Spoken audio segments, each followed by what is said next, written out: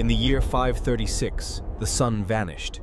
Midday light dimmed to a cold gray, and no one understood why.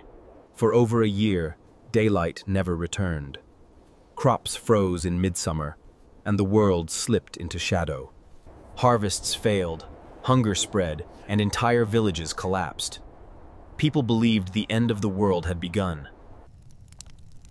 Chroniclers wrote that the sun shone like the moon for 18 months, and the air felt poisoned. What could darken the entire Earth?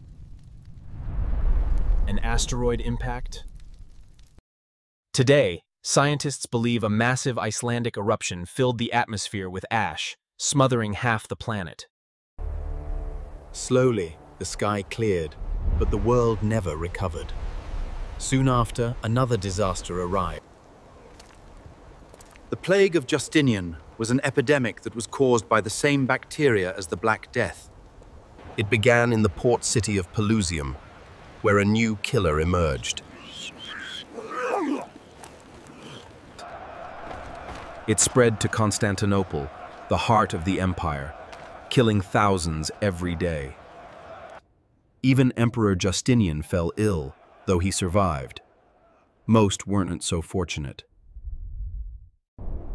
A sun that refused to shine, and a plague that refused to stop.